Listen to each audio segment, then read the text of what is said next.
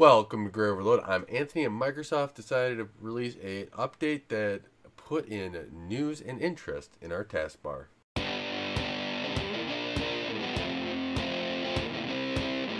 Microsoft has been releasing Windows updates in the last 2 weeks that enable this news and interest tab down in the taskbar, spot in the taskbar. Now, I'm going to show you how to turn this off because to me it's annoying, and Microsoft says that people want this, and maybe there's people out there that want it, but this should really be an opt-in, not something that just appears in, well, especially in not even a major update. This is just pushed out in my current version of Windows, and Microsoft said, oh yeah, here you go. No, I don't want it, Microsoft. I didn't have it enabled. I turned off people already.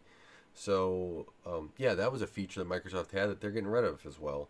So I just don't get where this really came from with Microsoft, and it's annoying that they're just keep on throwing out a whole bunch of stuff and hoping that it sticks to the wall and not fixing all the bugs that they have as well. So they have this, and you can manage your interest, you can refresh it. Obviously, I haven't set this up. This is generic. It did pull my watch list movers, so I watch stocks with Microsoft, but I don't go to Microsoft for news, just stocks.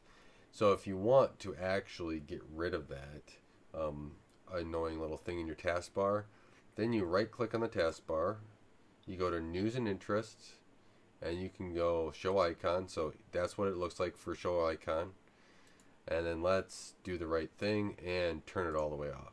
There, now you're restored back to the way you wanted your computer and the way your computer was right before the last update.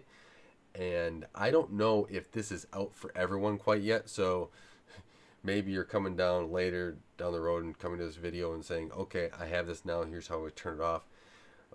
In the last week, I've gotten a lot of people asking me, contacting, calling me, texting me, saying, how do you turn this off? So I'm creating a video about it. So obviously people are noticing it and not wanting it on there.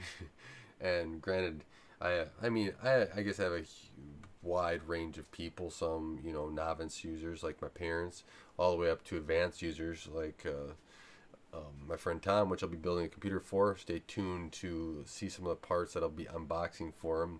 He's purchasing all the parts and I get to put it together, which is a fun thing as well. But I don't know where Microsoft's thinking about this. Let's get the OS stable. Let's make sure we're improving those underlying issues and making Windows work more efficiently and not adding some stuff on top. Yeah, features are nice, but when people are also coming to me and printing's not working and everything else, and they run this on their day-to-day business, these extra features just get annoying, and then you get another call saying, how do I turn this off? So if Microsoft's saying, yeah, this is something that we users are asking for, is that the same users that ask for the people so there's a thing in the taskbar called show people on the taskbar. Is that the same thing that you're removing now because nobody used it?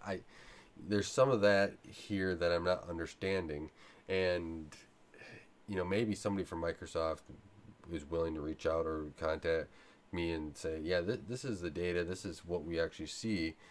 But I have my doubts of what this is, and to me it's okay to have a new feature inside a major upgrade. So let's say this next major release of Windows, my current releases of Windows, and then putting that feature in there is annoying. That's you not being customer centric and looking at what's best for your customers, because I have it set up. I don't want to add features into this computer, right? This is my computer I'm rendering on.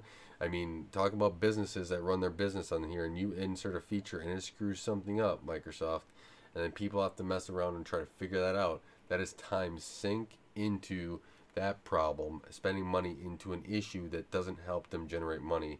Do it on a major version, get out of this little bit here. But going back to it, this is how you turn it off is you just right click, go up to news and interest, and then turn off.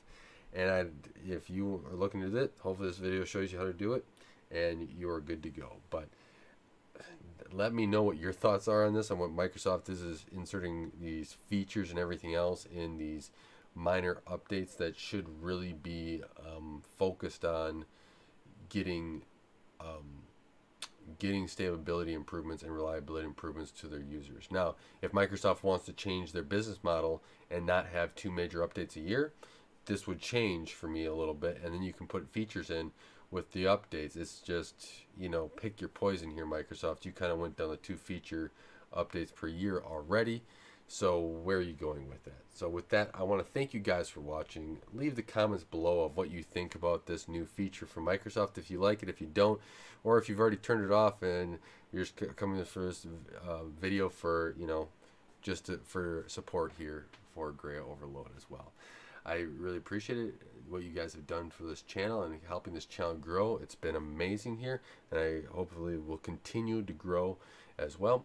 And with that, God bless, and don't forget to like, share, and subscribe.